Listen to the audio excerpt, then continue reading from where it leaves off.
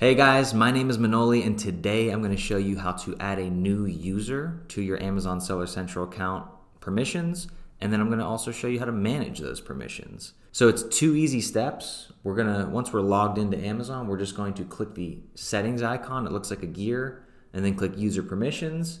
Then we're just going to add the name and email and click invite user. So let's jump into Amazon and show you what we're talking about. Okay, so we're in Amazon. We're going to come up here to the top right and click this gear icon and then come down to user permissions. This page is going to pop up, and under add a new user, we're just going to add a name and an email address. Okay, so I've added a name and an email address, and I'm going to click invite. In the top left of the window, after you click invite, you will see a green check mark and it will say your invitation has been sent. The person that you invite is going to get an email that looks exactly like this.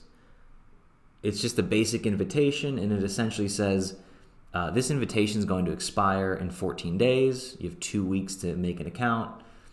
Click this URL, but make sure you're not already logged into an account. And if you have an account, you'll sign in. If you don't, you'll just make an account. And that once you successfully make that account and sign in, you'll have access. So now the question is, okay, they've accepted my invitation. How do I manage what permissions they have? So we're going to click on manage permissions for someone that we already have given this access to. And as you can see, when we open this page, there are all these options: A+ Content Manager, Campaign Manager, Coupons, and beyond. And there's 4 levels of access: no access at all, restricted, view, view and edit, admin. So you can just go through and click these buttons and give access as you wish. And then you just come down to the bottom and you would hit continue. In this case, we're going to just click cancel. And so that's it. We've just added a user and edited their permissions on Amazon. 2 simple steps.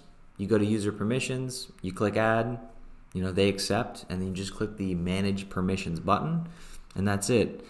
If you run into any problems while going through this process, just leave a comment below and I'll help you out. Thank you so much for watching. I hope you got value out of this video, and I'll see you soon.